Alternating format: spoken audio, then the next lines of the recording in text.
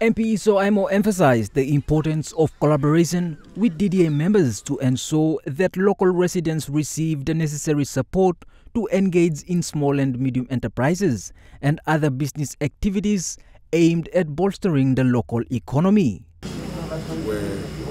We'll be helping small SMEs to either restock in shops, trade markets, and those who have already submitted or equity shown their share of the equity shown to be helped on a kinner-to-kinner basis to purchase trucks, DMV trucks. He reported that a significant portion of the 5 million Kina District Service Improvement Fund is allocated to education, as developing human resource remains a top priority for the district.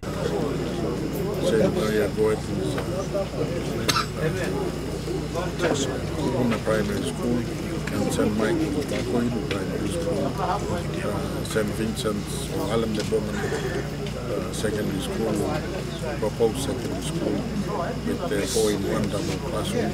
All those commitments have today been sealed, and so all the contractors will pay the 40% allocation, so take away.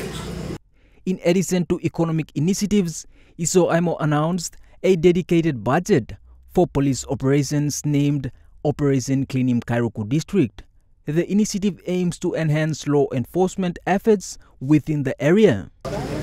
Law and order justice sector, currently we have a police operation called Cleaning Kairuku or Habuewaya Kairuku.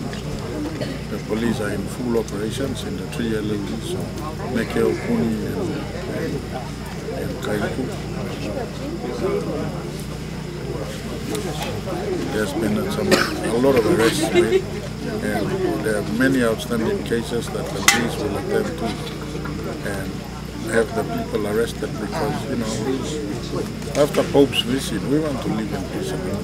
Recent police reports indicate progress in local law enforcement, with 4 suspects apprehended for homebrew production and marijuana cultivation. The suspects are currently in custody at the Bereina Police Station. The DDA meeting underscored a collaborative commitment to fostering a safer, more prosperous Kairuku district. James Guken, National EMTV News.